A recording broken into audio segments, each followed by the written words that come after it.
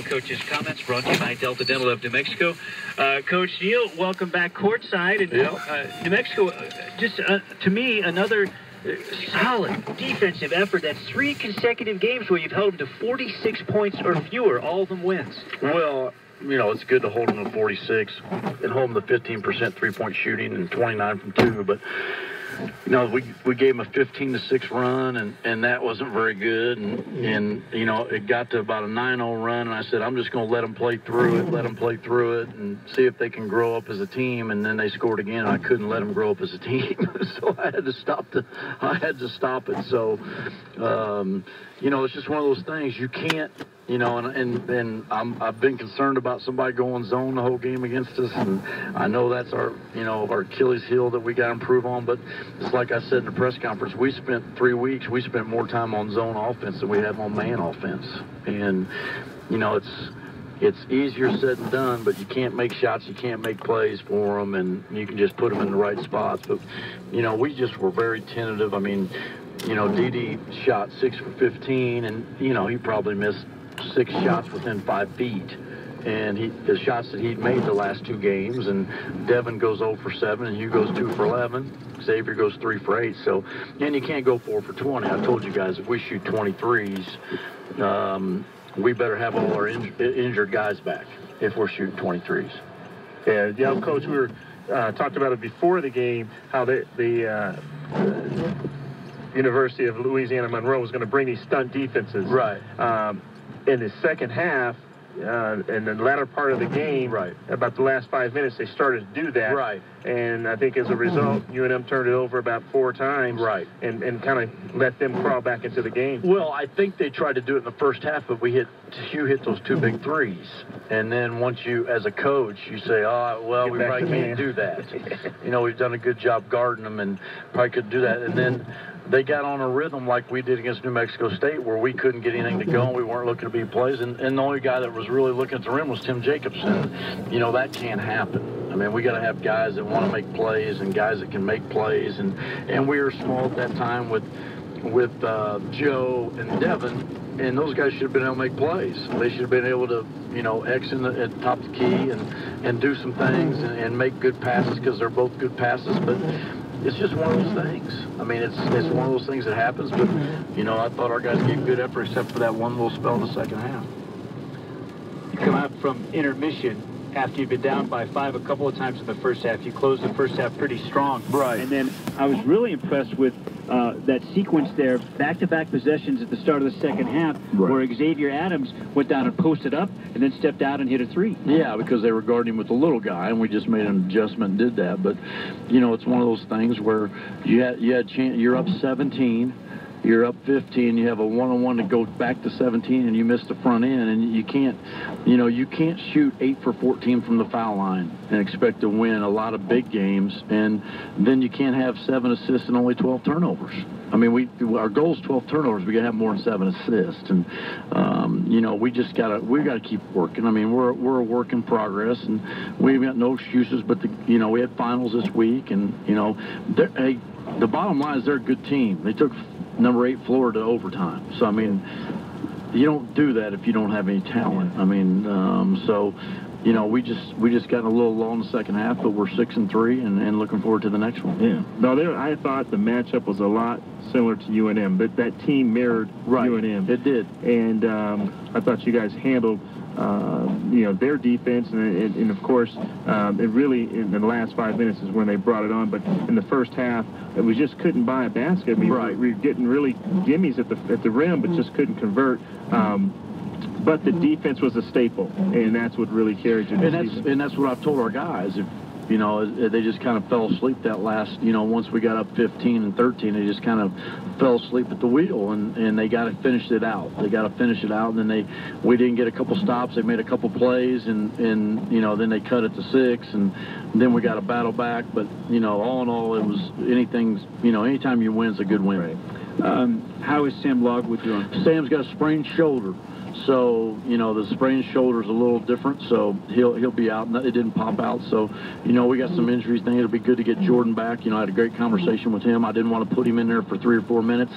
I talked to him about it. I said, hey, I want you to get some work done on the bike tonight, get some cardio in. You know, he's had 9 practices out of 45, and, you know, his biggest thing is in shape. He's healthy. I think he feels good. He has had a really good week of practice. He'll have a good practice on Monday, get a good practice on Tuesday, and he'll get back in rotation, which is good. That gives another guy that can make plays and can score it. This you get somebody back, and now another ding. Yeah, and that's one thing I need to clear up, because I mean I love going out in public and I love spending time with our fans, but here's how the injury thing works. Cullen and Arthur are working to come back. Cullen's working to come back. The reason why the January 5th date was set is because that's when we leave for San Diego State. Cullen cannot participate in a game after the 15th, nor can Arthur. Arthur's situation is a little bit different because Arthur's already redshirted. He started in December at his junior college, so his clock had started. So the only thing Arthur can do is, if he doesn't feel good, he can redshirt this year medically.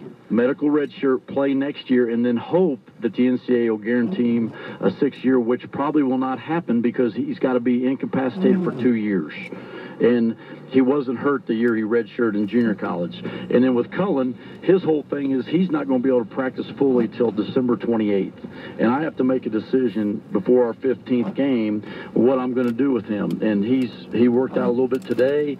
He's trying to come back. He's trying to get back for our team. But in no time, either Arthur Edwards or Cullen, am I going, it's their decision. It's their health. There's no...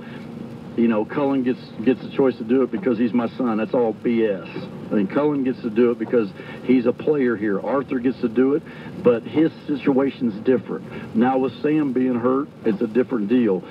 You know, the thing with Jordan Goodman, he's been hurt.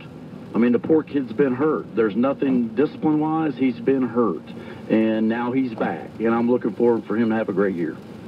This is a big run for you guys in terms of these 4 games before you have the start of league play. Right. You get to play them all. Right. The kids are just focused on basketball. Right. So And that's the biggest thing. It's a good stretch. I think our guys did really good in school. I think they did a great job, and they represent our university. But the biggest thing they can do, and Hunter knows this, being a former student athlete, it's not easy. And, you know, the most important thing is they're going to get their degree. And that's the biggest impact we can have on kids. And, you know, hopefully we'll continue to get better as a team and win a lot of games, which I think we will. I like my team. You know, we just had a bad stretch tonight, and we'll go forward and try to get better. You know, Coach, I thought they played a pretty good basketball game. Yeah. It was ugly because they missed a lot of little shots. Right. But the defense and the maturity, I mean, I thought the bench, Tim Jacobs coming off the bench, Joe Furstinger, I thought played well. You got some good minutes. Xavier, who started, but I thought he stepped up a little bit tonight. Yeah, and Sam played really well before he was hurt. Yeah. Played aggressive and made some really good plays in the first half. And one thing about Sam, he wasn't afraid to shoot it. And he got some good looks. He made some good shots. They just didn't go in. He had a couple go in and out. Made some good loose ball plays.